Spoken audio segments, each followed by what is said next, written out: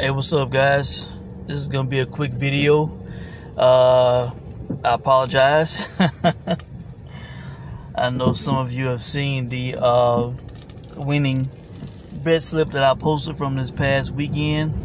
I played Sandor Martin to win by stoppage against, I believe the guy's name is Alycia Kaba. I know his last name is Kaba.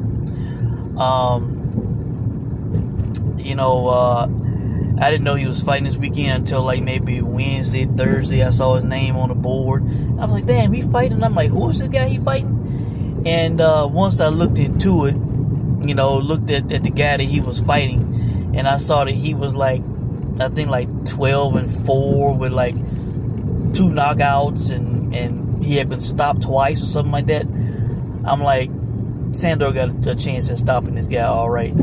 Now, the thing that had me the most nervous was it was only an 8-round fight, all right. Clearly a tune-up, clearly a guy not on his level that was outmatched skill-wise. You look at his resume, he had not fought anybody on the level of Sandor Martin, all right. According to BoxRec, Sandor was like number 5 in the world. This guy was like 239 or some shit like that, all right. So, clearly a big skill gap.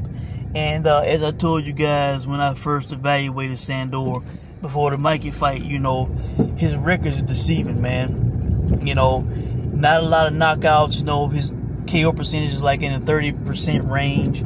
But the guy can punch. He has a decent punch, all right. He's not necessarily a one-punch KO guy, but he's kind of like Mayweather.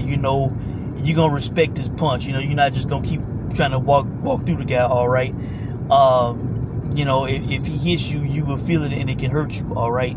So, when I looked at the stoppage at the end of this fight, Sandor was standing, standing in the pocket with the guy, didn't respect him, didn't respect his skill, didn't respect his power, was walking him down in the pocket with him and just teeing off on him at will until he stopped him, all right. That's basically what he did, all right. In this guy's country, man, in Italy, all right. I believe that's where it was. So yes, I got it at a plus 110. At first, it was like around the plus 150 range. Smart bettors, thinking that he would get the stoppage like I did. And that's what happened, all right, in the 6th round. Also, the under was very high, too. At first, it was at a plus 240, I believe, at betonline.ag.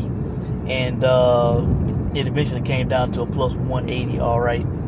I'm trying to think what else. And the stoppage, I think initially was at like a plus 150, then it came down to a plus 110. So people were playing it, man. And Sandor did get a stoppage in the fight, all right. The only other thing from this weekend, I watched the Baumgardner fight. She won. Man, I was tempted to come on and do a kind of like a little fun video with you guys, man, because man had me some gummies, and I was looking at that fight and I'm like, man, this chick like the most beautiful boxer I've ever seen. I ain't talking about like a face and body and like that. I'm talking about just the way she was moving, the way she was standing. I'm like, God damn, it's like I ain't never seen a boxer look more beautiful, more graceful. I started to come on and have some fun with you guys, man. But I think after the fight, I basically just kind of passed out, all right.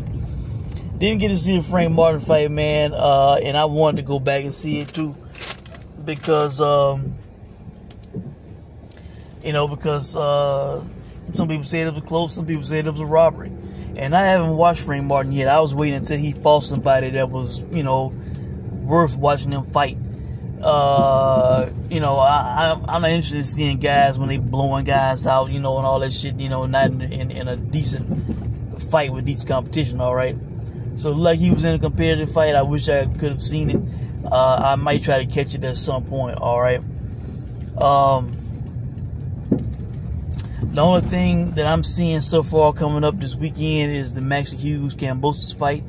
I probably would put a little something on Maxie Hughes, and I see it's like a -370 or so for it to go the distance. You know, I think that might be a good play, guys, for that fight to go the distance, or to play the over in that fight, whatever it's gonna be. You know, this probably would be a decision fight, all right. And then because of, you know, the value, I might put a little something on Maxie Hughes, all right. So that's what I'm thinking about so far, is, you know, as far as the upcoming weekend. But I hope you guys doing well. Oh, also, you know, shout out to Black Horseman UGC Flame. I saw, you know, you did the video talking about the chick on DAZN that showed her titties or whatever. And yeah, I kept seeing all these censored versions, you know, censored, blurred out, whatever. And then somebody said, I saw somebody say that the uncensored was on Twitter. And sure enough, I pulled the shit up and I got a good laugh, man. You know, what is what is DAZN? What is DAZN doing, man? You know, it's funny as hell. Hell, she's the greatest female boxer of all time. Oh, man. Really, that's it, guys. A quick video for me. Hope you guys are doing well, man. Hope you enjoyed the fights. And I will check in with you soon. Thanks for watching.